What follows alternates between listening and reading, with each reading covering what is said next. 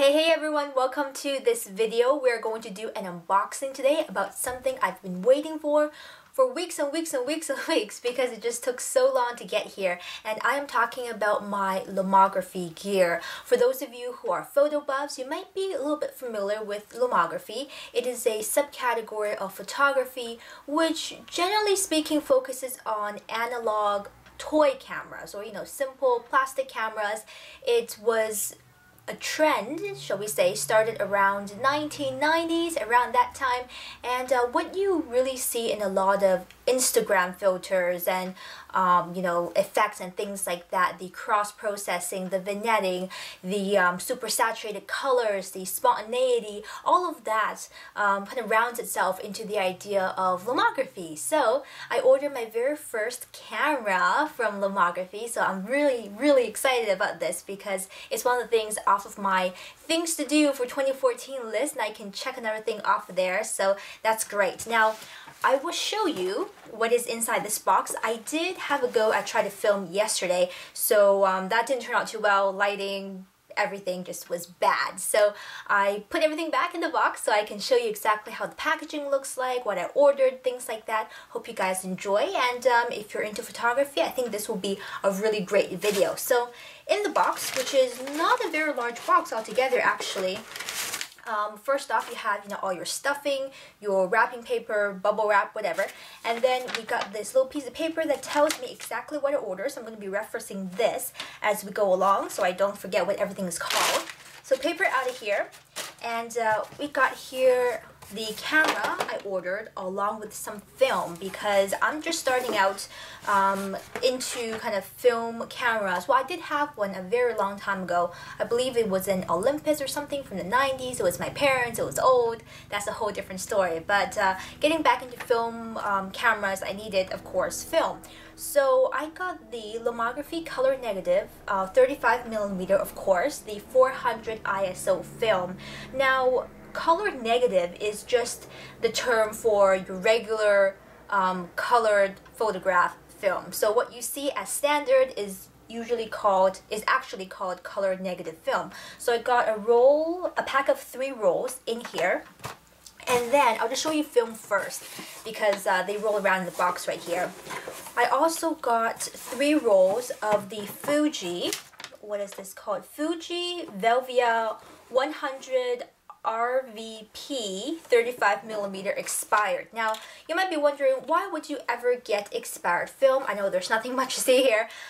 Expired film is actually not necessarily, you must toss it, it's bad film, you can't use it anymore. You can still use expired film. And if you look around, Google it, whatever, actually even on Flickr, I follow a group that's who shoots with expired film, and they upload their photos on there, and it looks quite nice actually. Expired film might be a little bit more experimental, and of course depending on how long your film has been expired, but you can definitely still use expired film and you can still get photos out of it. So I'll just show you what this looks like. And I believe this one is the slide film that I ordered, expired slide film. Now slide film is a little bit different because it uses different chemicals to process than your regular color film. So compared to these guys right here.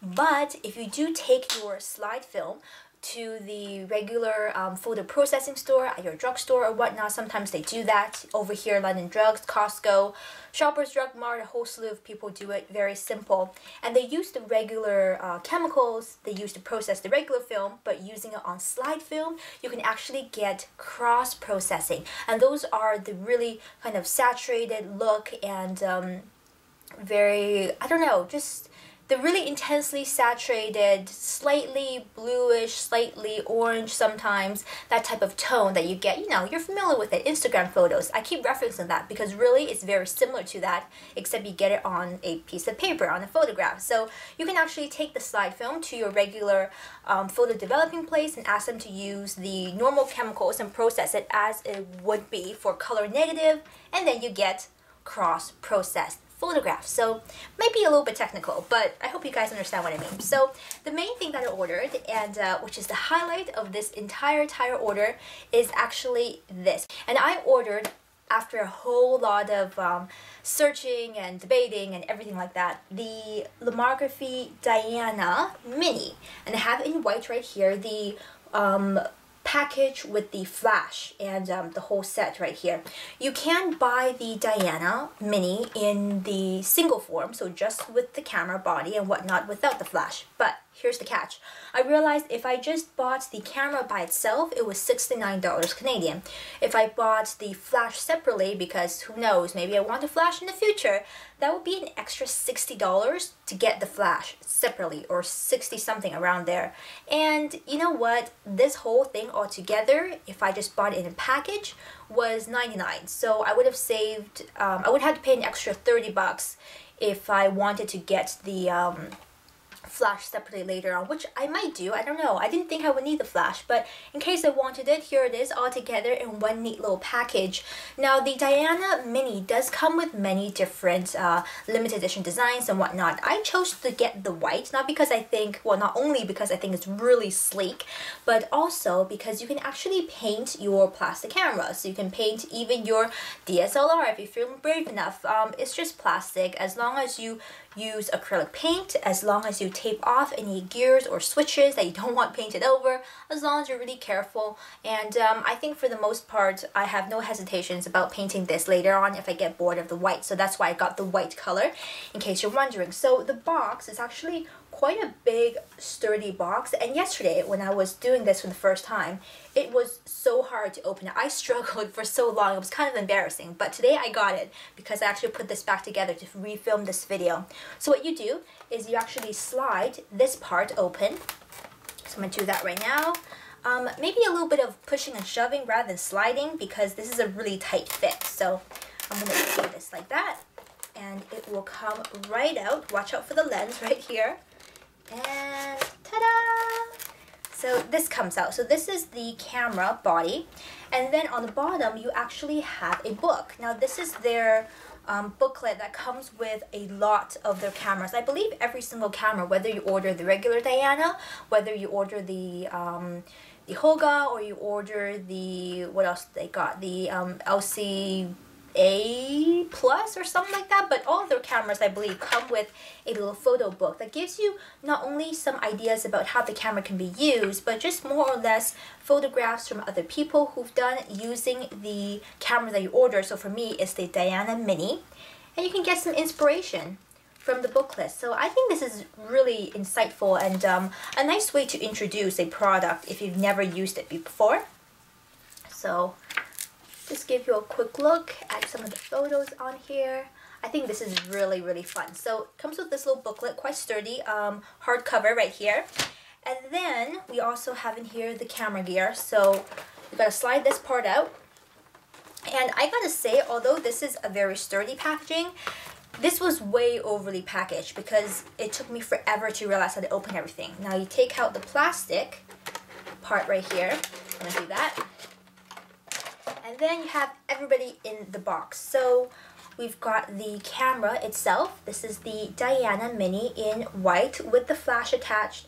I believe there's also some kind of adapter because there's an extra bit here, which I'm not sure what this is for. If you guys know, please let me know if you're a photo buff or you play around with the analog cameras. I believe this actually attaches to here and the flash goes on top. But straight out of the package, this is what it looks like right here. Now this camera again loads film, 35 millimeter for the Diana Mini. The regular Diana, I believe, shoots 120 millimeter film.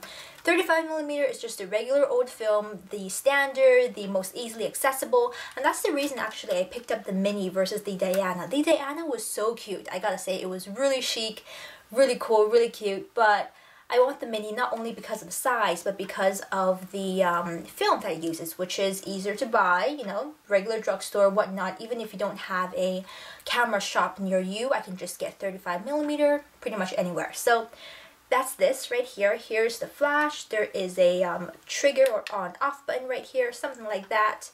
The back is very simple as well. If you have been, you know, playing around with DSLRs, you'll be familiar with a lot of buttons. There really aren't that many buttons on here at all. In fact, this is so minimal that there's not much manual creativity, I would say, you can do with this camera. There's not too many buttons to adjust. it's really dead simple in a way. The click or the clicker, the trigger, shutter, whatever you want to call it, is actually right here, this part. And we have here on top, I think this rolls the film right here. So this switch, I believe, rolls the film. And on the back, we have a little switch. One side tells you that you can take the square photos, and the other side gives you the option of taking half frames. Now, that's this general look at the camera right here. There are two settings for exposure, only two, one for sunny, one for cloudy. I don't think there is a big difference between the two, but again, I haven't played around with this at all, so I don't know how it works in action. So comes with a little strap, which is also plastic. This whole gear right here is plastic. We have also lodged in the back the little lens cap, which is plastic, of course. We pop this on, nice and easy. And I'll show you guys the bottom, which contains a bunch of gears and switches and things like that. This one over here actually opens the back of the camera where you can put in the film. So I just turned it to the sign that says open, and then this slides this way. So you can see over here, this is where you load your film. Should have done this on a table to make this a little bit easier. Did not think ahead, did I?